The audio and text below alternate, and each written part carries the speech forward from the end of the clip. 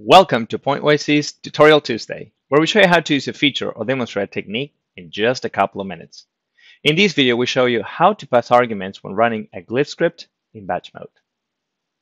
The first thing you need to know in order to follow this exercise is how to run Pointwise in batch mode depending on the platform that you're currently using.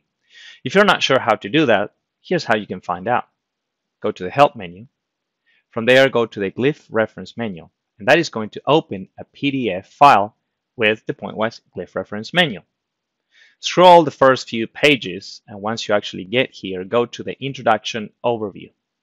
Right here, we show you how you can actually run Pointwise in batch mode for all the platforms that we support. In my particular case, I'm going to be following the instructions on this first point as I'm going to be using a Windows system. So what I want to show you in this short video is how you can actually do something like this. Follow the instructions. I'm going to run Pointwise in batch mode, invoking the Tcl shell. Then I have a path to a script. I have a script itself that is called pass arguments on run. And right after that, I have three very generic arguments, arg1, arg2, and arg3. The idea is that if I actually execute this command as is, it's going to run Pointwise in batch mode, and those three arguments are going to be recognized inside the script.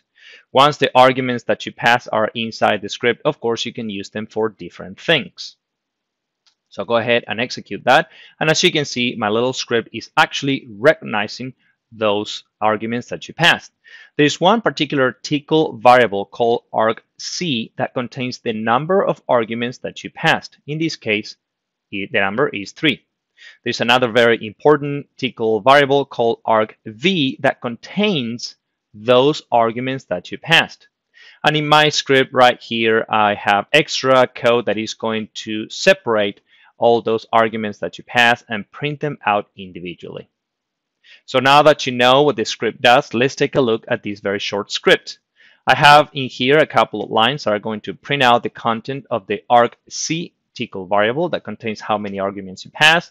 It's also going to print out the content of the argv variable that contains the arguments themselves.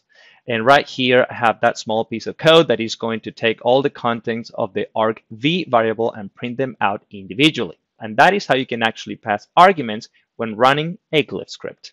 If you like this video, be sure to click the thumbs up button and subscribe to our channel for more videos like this. If you have any questions or suggestions for future videos, drop us a line down below or connect with us on Twitter, which is linked in the description.